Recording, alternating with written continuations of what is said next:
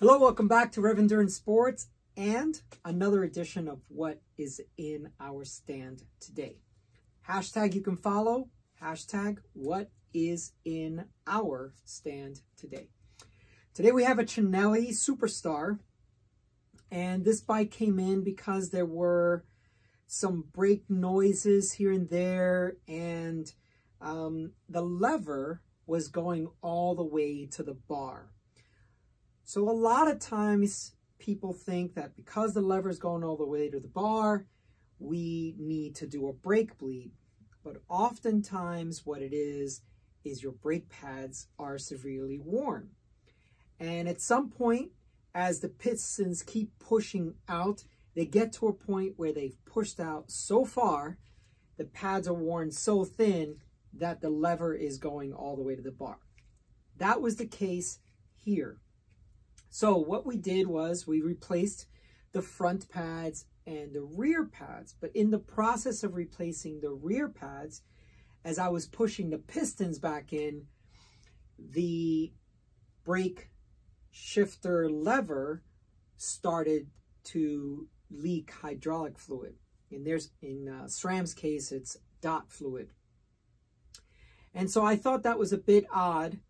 And the funny thing is that this is now the second hydraulic brake system that I've pushed in the pistons, and the brake lever has started to leak.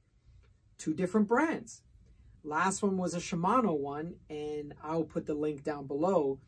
And I make the question of, well, should you be using a brake funnel when installing brake pads? And this is what the Shimano tech rep said. When I called SRAM on this one, they said, no, it shouldn't be a problem. There's enough room and space inside the system to accommodate you pushing the pistons back in. But I found it odd. And the customer tells me this bike is not nearly a year old, so it's not really time for any seals to fail.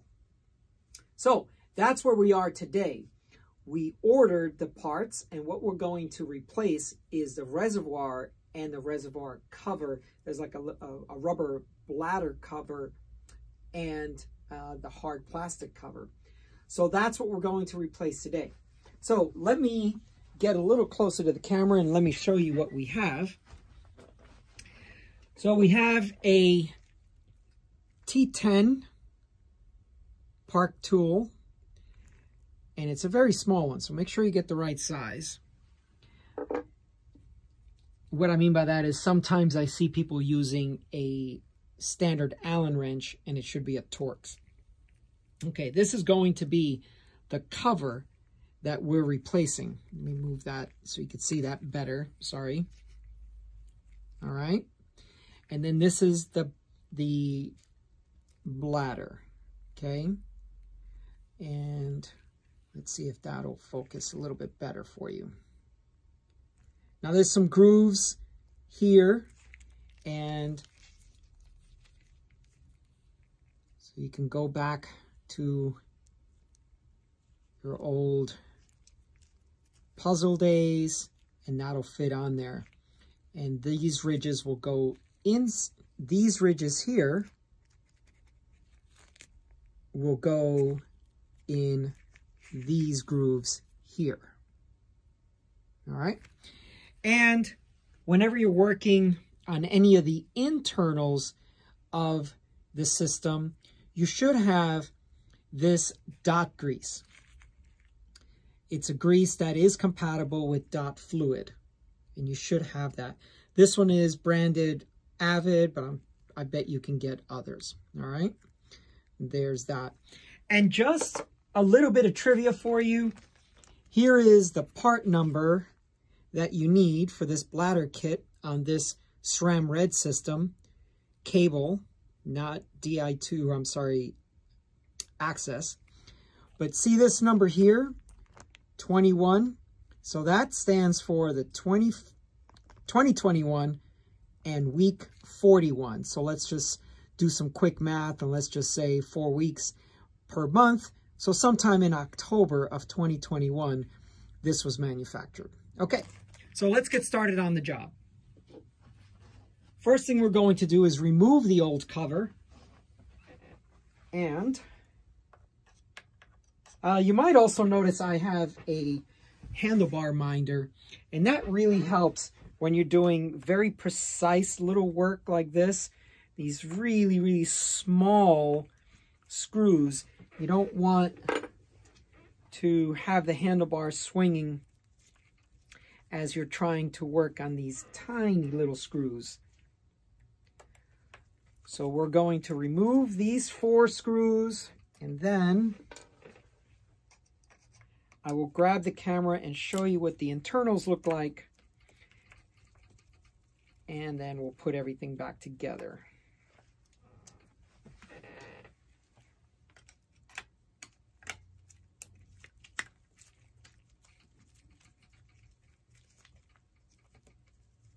Now what I should have done is loosen this before starting to film, but I didn't realize it was going to take this long. But I guess you get to see it in real time. You get to see how long it actually takes to do it. Now it's important that you use dot fluid with dot fluid systems, which is typically SRAM, and you use mineral oil with Shimano systems, because those 2 fluid systems are not compatible. You can't put one into the other. If you contaminate the system, sometimes you can flush everything out. At least that's what SRAM says. You can flush everything out. So this guy here is just being a little bit stubborn because it's completely released. And you're starting to see some fluid coming out. There it is. All right.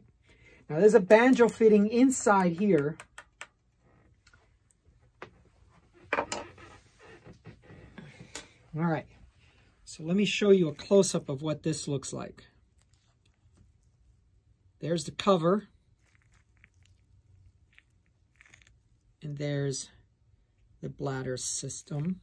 Okay. So all we're going to do now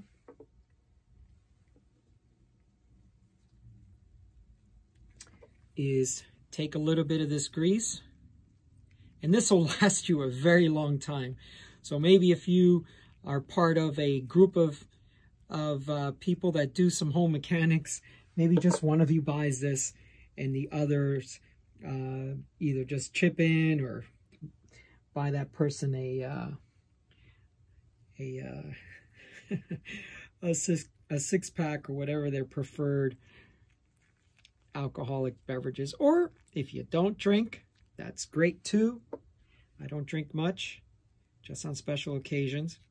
Okay, so that's what we're doing now. We're just putting a little bit of grease on that. And now we're just going to put this on here.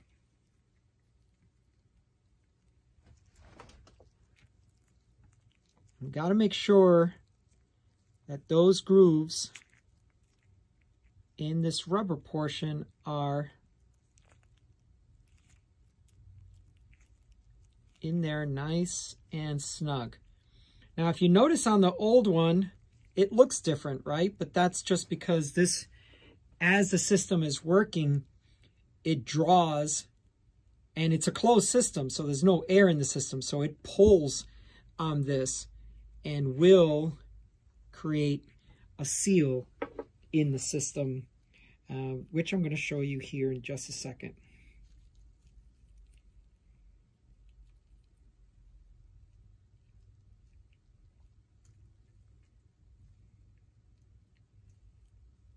Okay, so that's on there, and it's sitting very nicely in the grooves. Now what I'm going to do is just bring the camera closer so you can see what we've uncovered. So this is where that bladder is going to go, or the bladder cover, I should say. So right here. okay, in this hole here. Here's your banjo fitting. So this is the hydraulic line that is now exiting this shifter body, hydraulic reservoir area, and going out towards the back of the bike, because this is a rear brake system. And so right inside here, once we change this cover, and I'm going to do that off camera because it's really just putting four screws back in. That's all that's going to be. You will then do a brake bleed, because now you need to fill this system with fluid again, and just go through the whole brake bleed process. Okay, so that's all for today. I just wanted to show you